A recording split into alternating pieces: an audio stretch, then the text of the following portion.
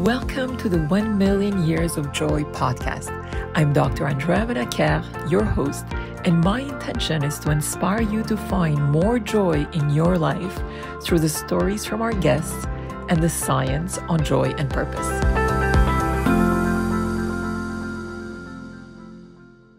I'm delighted to introduce to you today Heidi Spector, who is a phenomenal artist that is exhibiting her art all over the world.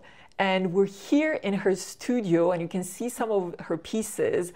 And I'm so excited to welcome you, Heidi. And I'd love for you to tell us more about your artwork and your journey. So welcome. Thank you so much, Andrea. And thank you for inviting me on your podcast.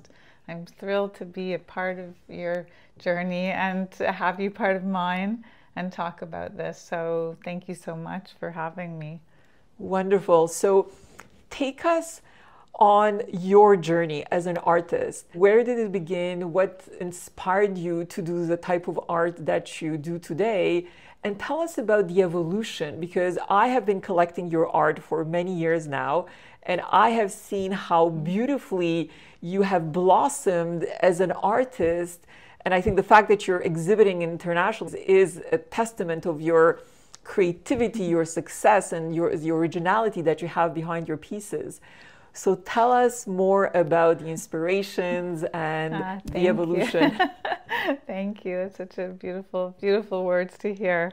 Well, basically, I'm just so inspired by color and the reaction that it gives to the viewer. The color, for me, how I evolved into working with it is I was working in my studio and I started to explore the movement of geometric minimalism, which took place mostly in the 60s.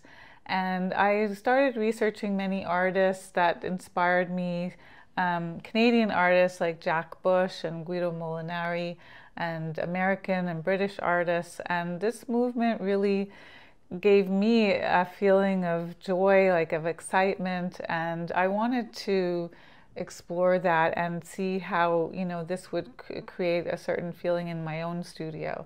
And once I started working with all the color, I just found that I felt myself quite a sense of joy.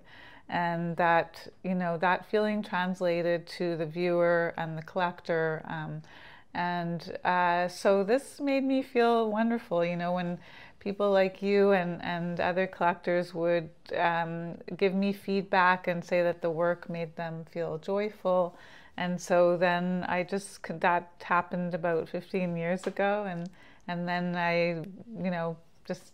the journey continued from there. Beautiful. And when I look at your art, it's really exuding so much positive energy, so much joy. And it just brightens my day, honestly. And I'm so happy that the other collectors that basically you've been working with for so many years feel the same. Just looking at your pieces is an absolute delight for the eyes, for the soul, and it's just incredible. Thank you so much, Andrea. I feel so honored to hear that, because that's my main endeavor, is to, make people feel, my own sense of compassion towards others and wanting to make people feel happier, to give them joy. That's exactly, the point of my art. And there's a positive message within my art. So, and I work a lot with reflection. So I'm working with resin. In my outdoor sculptures, I work a lot with polished mirrored stainless steel. And the idea is that the viewer can feel a part of the painting and interact and see their reflection, feel part of the color. And I think that in that kind of phenomenon creates like a sense of optimism. Well, in my studio, I just love to listen to music. It's a huge part of my inspiration, and often I think of it as like each piece is it's like a playlist, because each piece has its own particular song it was inspired by, or musician. In that way, I remember each piece as I was creating it. So, and often when I do a commission piece, I ask the clients, what is your favorite kind of music? And I listen to that in my studio. So as I'm creating for that particular client. And I'd have to say, during the creation of this work, a big influence has been the music of Led Zeppelin and also Smashing Pumpkins. There's a rhombus piece here that we're looking at, which is one of my favorite pieces, actually. And this piece is inspired by a song of Led Zeppelin, and the title of this piece is "You Are the Sunlight of My Growing." So in this sense, I'm thinking about a spiritual journey of finding joy and contentment with myself, and hoping that others will feel that way as well. Over here, I've been inspired by the music of Smashing Pumpkins, and this one is called "In You I Taste God." This one is called "In You I Feel So Pretty." So there's, each time I'm creating in my studio, the music is just a huge part of it. Fantastic. And Heidi, as I'm looking at these different shapes, is there a particular inspiration? Because you have as much the cube that I'm looking at here to these columns. I know you've done also statues. You're now also creating round pieces, hard pieces. I guess I've always been a lover of math since I'm a little girl. And for me, like geometric minimalism, just like the ideas and the creativity is endless. And I love that I can work in many different formats. So working with the rhombus for me is kind of like an expression of that you can just go anywhere you want to be. It can go in every direction. And so somehow this type of shape makes me feel a sense of freedom and happiness. And so some of my favorite pieces are in the shape of the rhombus.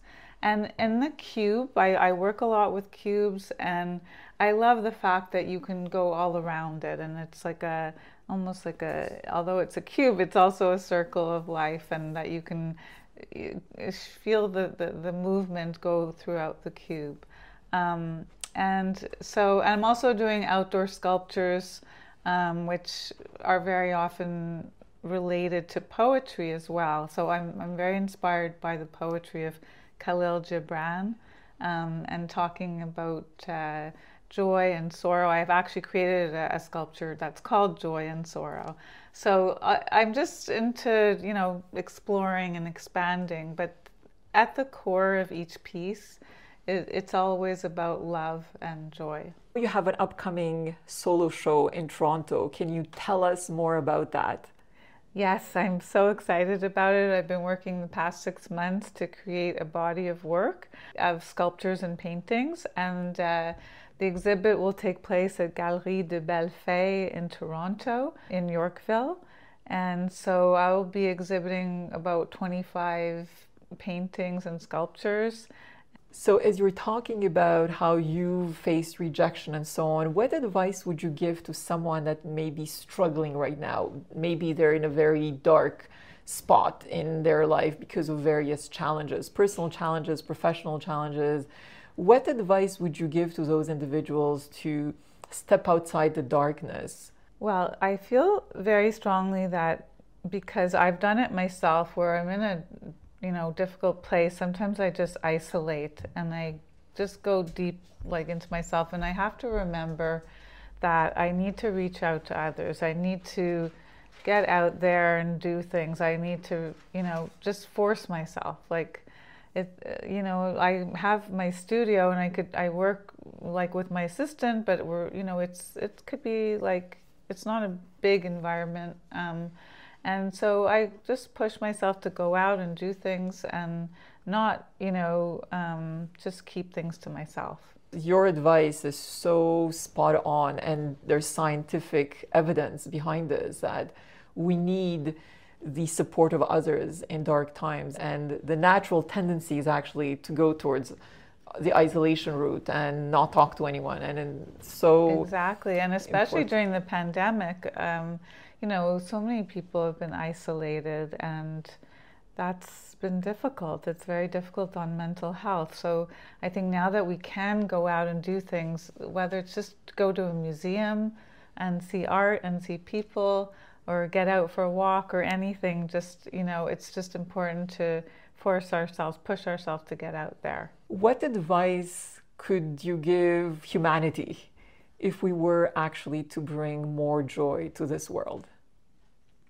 Every person's actions, big or small, can contribute. So I think just the smallest of gestures can actually make a difference in another person's life, and then, that can be paid forward. So I really believe in that concept of paying it forward. So even like the smallest thing, like for example, letting someone go in front of you in the supermarket checkout, and just letting them go ahead of you because they have one thing or whatever, and they'll realize that you were kind, and doing a kind-hearted gesture towards someone that has like no, reciprocity, like no, it's not transactional. You just want to be kind for no reason.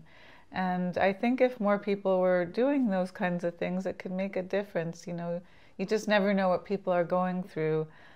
Sometimes when you might honk at someone if you're driving or whatever, and you don't know like that person's life, like what they're going through, and you could ruin their day, or you could make it a better day just by giving a little bit of tenderness and kindness. I think that for me, that's what I try to think about when I go about my day, of what I can do to make someone else's life better and release their suffering. So that would be my way of contributing to humanity. If we were to take away your titles, your achievements, where you're coming from, what would be 5 words that you would use to define yourself? I'm creative, I'm sensitive, loving, kind, and I'm a deep thinker. So, sometimes it's hard to be a deep thinker, but, it's brought me where I am. So I have to be grateful for that as well. Fantastic. What makes you grateful for your life and all the achievements you've had, especially with everything that has been going on in this world, whether it's in the last year, in the last 2 years with COVID and so on? What are you most grateful for?